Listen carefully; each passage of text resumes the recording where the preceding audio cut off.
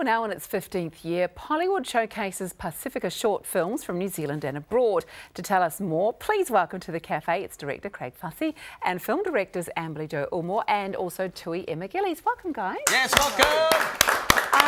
Craig, let's start with you. So what can people expect from this year's festival? Very much staying true to Pollywood in terms of the multi-genre, multi-level films, docos that come through. Very much an eclectic mix of films that has a bit of poetry, has a bit of spoken word, a bit of documentary, a bit of drama. There's something for everyone, so it's a very, I suppose, a well-selected choice of films that I think come together quite nicely and tell a story of who we are as a Pasicfika people. Carefully curated. Exactly. Oh, I like that. Yeah, that's nice. And, you know, is it fun or is it hard? Because I guess there's some you can't show, but it would be fun, wouldn't it? To a point, yeah.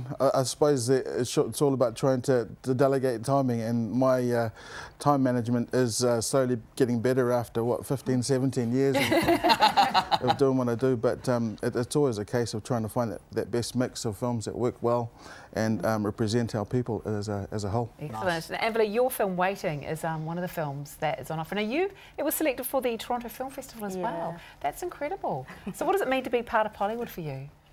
Being part of Pollywood is great to bring it back home and for our people as well. Being part of Pollywood is a platform for our Polynesian people, our stories and representation as well, because we don't see ourselves enough on screen as well as behind the scenes. I've been lucky enough to see Waiting, loved it. It was so cool. Tell us more about it. So Waiting is about two boys who wait outside the dairy for a phone call. It's a simple story shot in Manurewa, South Auckland, about hope and unity between these two boys and how they work together. Yeah, don't want to give away too much. Yeah, no, true. Well, I'll tell you what, we won't show you the whole thing, but let's take a quick look at Waiting.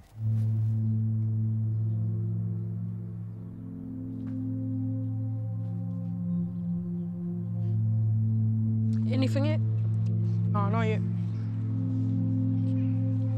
Can I have a look at it?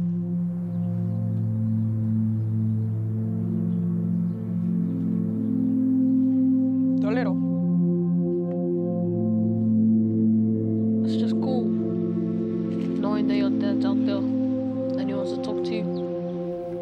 Wow. Oh, loved it. That looks so great. Good. Now, Tui, your film is it's a collaboration, isn't it? Artistic collaboration. When you and your mum went back to where she grew up, is that right? Yes, Whalewai and Whawa'u. Wow, so tell me a little bit about it. It's a very, it's a real raw video film. So it was the first time you picked up a video camera and done a bit, wasn't it? Oh, yeah, pretty much. Yeah. It was. Yeah. So what made you want to do it? I wanted to do it because it just means a lot to me. My culture, my Tongan culture, my mother.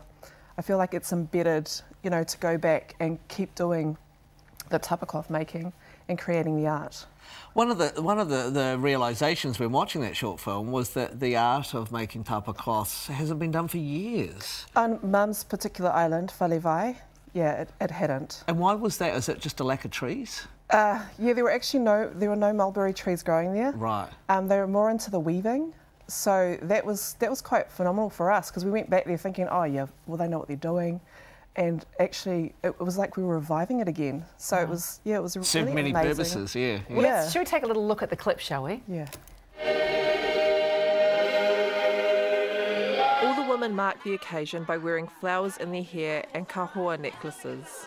And as always, Letty is the life of the party. The kepesi rubbings are placed under the ngātu or tapa cloth. Seini Lo'au keeps the tapioca coming. She passes it to Belimi Lose, and a human chain feeds the woman working on the ngātu. Wow, fascinating. So have you shown the ladies in the village the end product? They have seen pictures of it. And what do they think? They're really humble. They're like, because colour's a new thing. It's not really used on Tongan tapa cloth. It's just not. And one of the things I loved about that short film was that not only did it show the history of tapa making, but it also recharged your Tongan batteries, so to speak, both you and your mum. Well worth the visit. Yeah. And to capture all of that and then show us, I thought was absolutely brilliant. I love what your mum said about the whales, that she couldn't understand why people pay to go and see whales when she grew up with them. Just a little peek of that movie.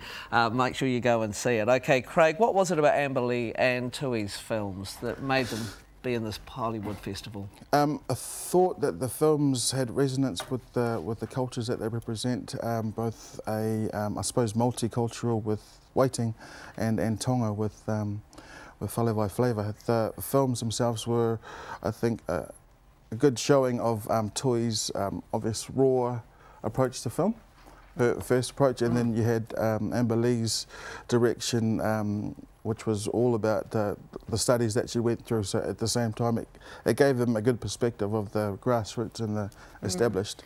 I think the films came together quite nicely, and it plays well within the scope of the program. And there's other movies as well, of course, our Sunday Fun Day. Tell me quickly a little bit about Vaka. The Vaka, very amazing story actually. 100 years ago, Cook Islanders went to fight in the war.